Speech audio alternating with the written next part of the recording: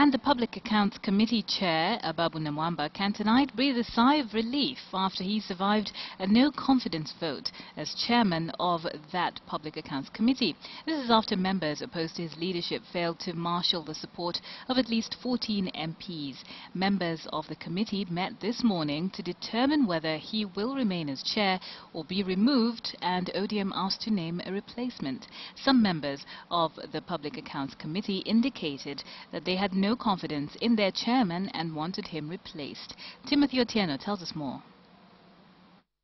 Chairman Ababu Namwamba has survived a near ouster today after a special sitting convened to decide his fate voted in favor of keeping him as the committee's chair. No, the allegations were baseless. There was no evidence. They were unsubstantiated. And our standing order number 91 is very clear. If you don't have an unsubstantiated claim, you forget about it. Babu survived the ouster that would have seen him out of one of the most powerful committees in the country. And so today, I am happy because my name has been cleared. And if anybody has any doubts about my integrity, I challenge you. Take this to any level, and I would be available to confront any allegations for purposes of clearing my name.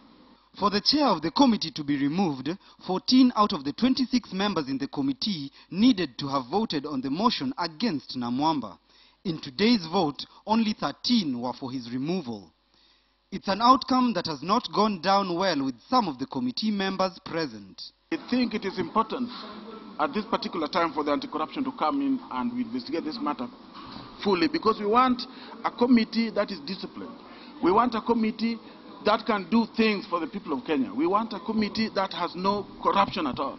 But when members start calling one another names, creating stories to divert attention, it becomes ambiguous and sad. But Ababu insists the tension within the committee has been caused by political detractors bent on seeing his downfall.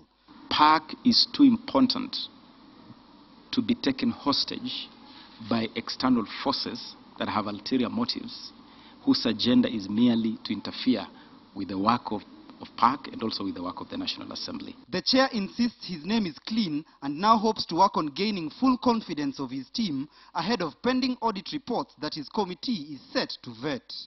Timothy Otieno, KTN.